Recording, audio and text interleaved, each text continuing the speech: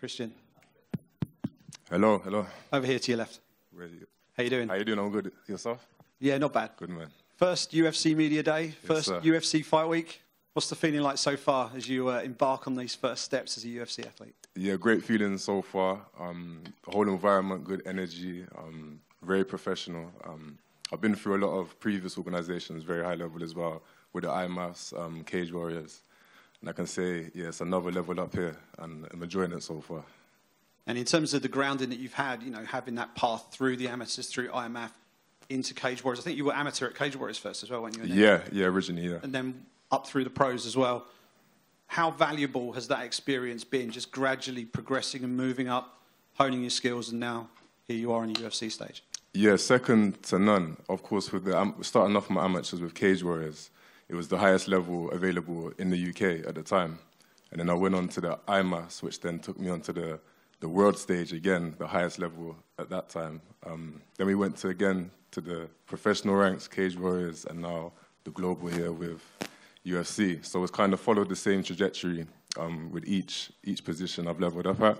So yeah, I think things are working and heading in the right direction. Did you expect to get that UFC opportunity so quickly after picking up the middleweight belt for Cage Warriors? I was always thinking it was expected, as the champions do go on to then become a UFC athlete. But I wasn't expecting it kind of in that time frame, because I'm only 2 years into my professional career. But I think it's more my experience through amateur that has led me to be able to pick up so much experience and now, you know, produce the game that I have produced in my fights recently. But yeah, that's what I would say. That's what I'd say. The UK fans who've been following you, you know, working your way up through the Cage Warriors scene will be very familiar with your style of fighting, but there's going to be a big audience of MMA fans out there who haven't seen much of Christian Leroy Duncan in the cage. What can they expect to see when you walk out there on Saturday? What can they expect to see? Great question. I don't even know how to answer that. Sometimes I don't know myself what's going to happen in there. I say very, very free-flowing, very lucid, unexpected. You're going to see a lot of, I say, unorthodox fighting style. I just like to have fun in there, and then as we go on in the fight, things change, and yeah, just have fun in there. What do you make of your opponent? He likes to stand and throw. He's heavy-handed. Yeah. Does he play into your style, do you think? Yeah, I believe so. Yeah, I believe so. He's a great fighter. Obviously, he's at this level now, well experienced as well. 6 fights within the UFC, 3-3, I believe his record is. But nonetheless, a big threat. He's been at this level. He's experienced some top guys at this level as well. So I'm expecting a well-prepared man and a great fighter. So I look forward to that the most, the greatest test. No, you're a very sort of calm, sort of composed character. I don't know if you're a big prediction guy. Have you got any kind of prediction for us for fight night? Outcome-wise, no, but I can guarantee that it's going to be an explosive fight, start to finish, and definitely one to watch out for. Top man, appreciate it. Yes, sir.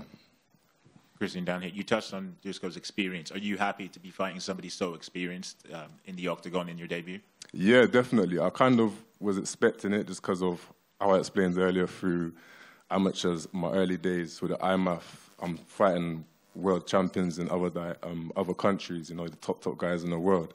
So we're only kind of matches that kind of caliber. So I expect, same with Cage Warriors, I'm fighting top guys from, coming into Cage Warriors from other organizations. They was at the top, they was the champions here, undefeated records, 10-fight win streak. So it kind of follows that same trajectory, and I was expecting that coming into the UFC, yeah.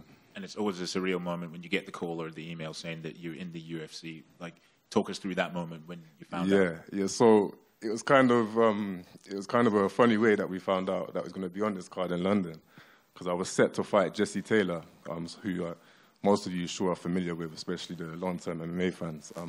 Very well known from the Ultimate Fighter. I would say one of the most experienced fighters on the planet at this point. How long he's been around. So I was set to fight him on New Year's Eve, and we had the weigh-in on the Friday. All clear, all good to go. Saturday morning, we had a call from Graham, the owner of Cage Warriors. And he called us down to the office. As soon as the door opened, I seen the doctor in the boardroom. As soon as I seen that, I shake on my head. I kind of expected some bad news here and there. He took us into a separate room and explained that Jesse was involved in a freak accident. He got hit by a car that evening. So around 3 a.m. in the morning, I believe. Took him to the hospital, checked out, all clear, but he done something to his shoulder where he wasn't able to fight. And then he also said, at that moment, he said, every cloud has a silver lining, 99% you're going to be fighting on the card in London. So that's the way we find out. It's kind of a roller coaster of emotions, but it's worked out in a positive way. And what was your reaction to your friends and family? Say again? What was the reaction to your friends and family when you relayed the news to them? Yeah, they was obviously annoyed. First of all, they was asking, is he okay? Which, yeah, I appreciate. And yeah, they was over the moon.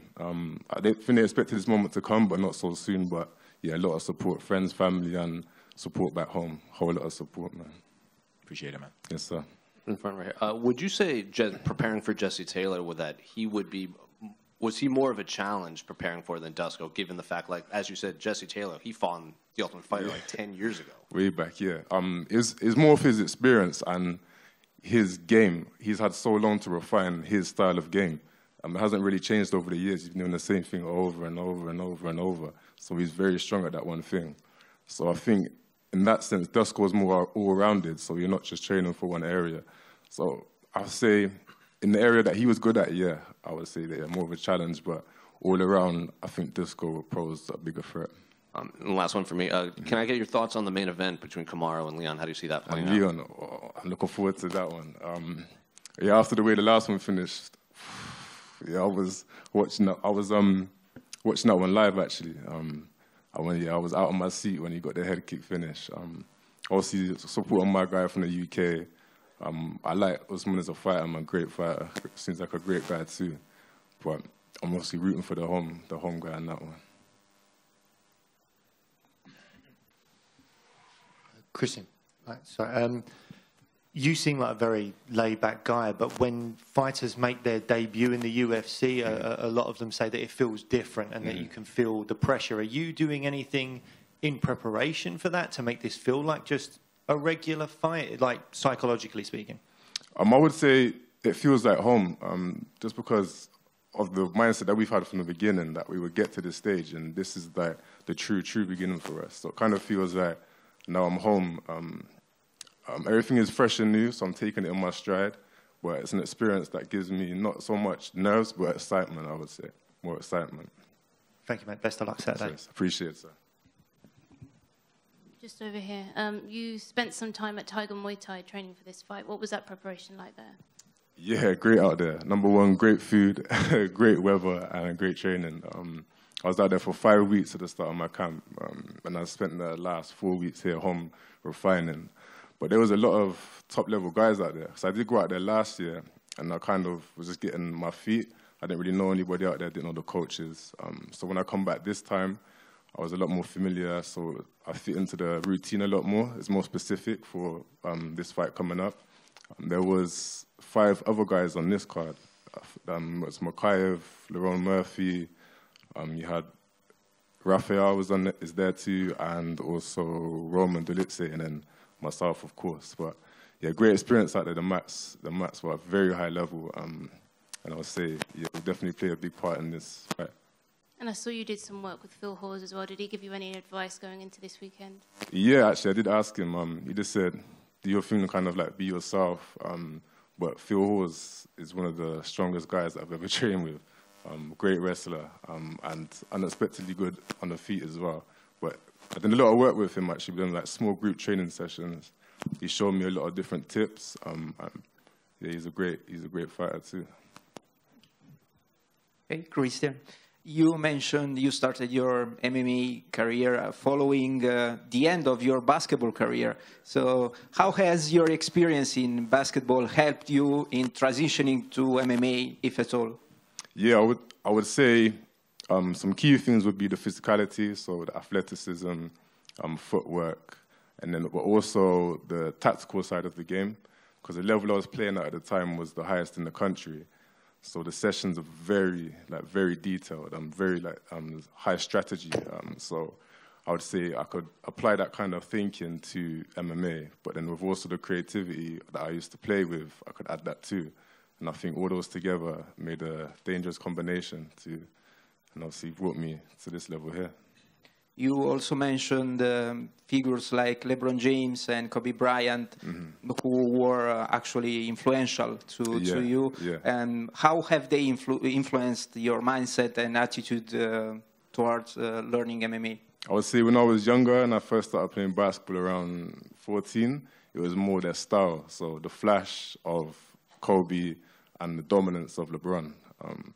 I like the creativity again, the way Kobe with the fadeaway shots, the footwork, and LeBron with just the overall dominance, you know, going into the paint, finishing on top of guys. But now I've kind of evolved and matured. It's more the mindset of the guys now as well. So Kobe's attention to training and the details, and then LeBron's mindset towards like recovery and how important your body is. So it's kind of, as I've grown, I've kind of looked at other aspects of sports in general. And yeah, I say again, it's going to create something dangerous.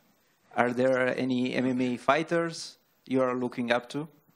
Yeah, when I started out, I never really knew much about mixed martial arts at all, or UFC. I heard of cage fighting, but I wasn't familiar. My first day of training, I went home and I was watching John Jones fights. And then I remember sitting down and I was watching them like how people would watch a series on Netflix back to back. I'm watching his fights back and forth. And that was, from there, that was my top fighter. I've grown to love different styles, different fighters. Anderson Silva's up there too. Bisping as well. I'd also say Demetrius Johnson.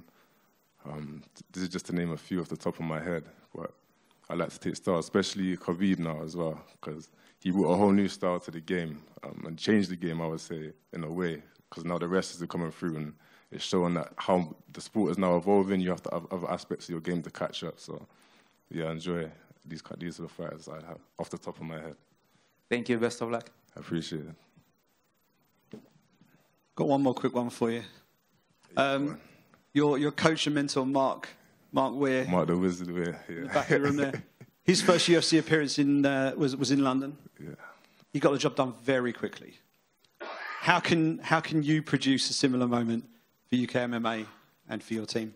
We'll have to see what happens. I don't think he was expecting that, but yeah, he had a great start to his UFC career.